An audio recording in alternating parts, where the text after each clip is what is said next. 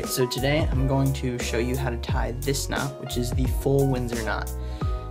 This is probably one of the most versatile, well-known tie knots there is. You should definitely know how to tie this knot if you're a well-dressed gentleman. It's symmetrical, it's a bit of a wider knot, but it can really go with anything. This is me wearing an Oxford. You could dress it down, you can dress it up depending on your tie. This is me wearing it at a formal event just a few days ago.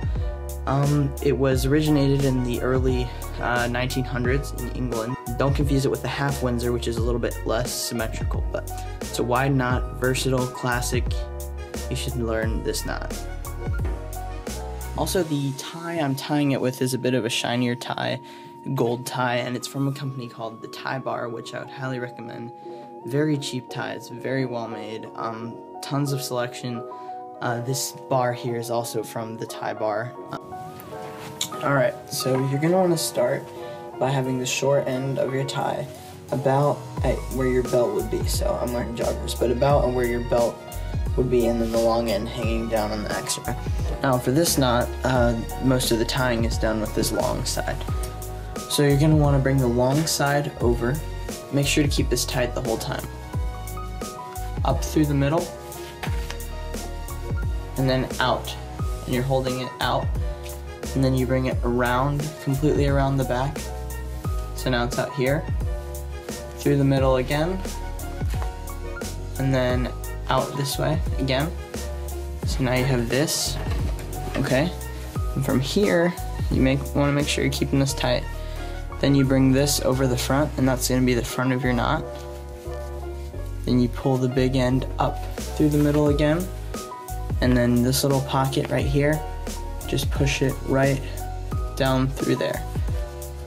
Okay, and that's the basics of your knot, but it's kind of wide here. So just do some tugging on the big end to make it a little narrower, like that, and then pull the big end through it. You can kind of pinch it, and then make sure to stick the skinny end through the loops on the back of the tie.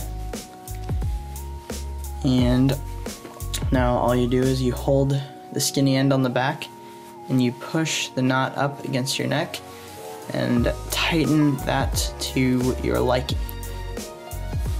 And you can make small adjustments by pulling on different things, but that is, don't make sure if you're wearing an Oxford, make sure to button these buttons here around the collar.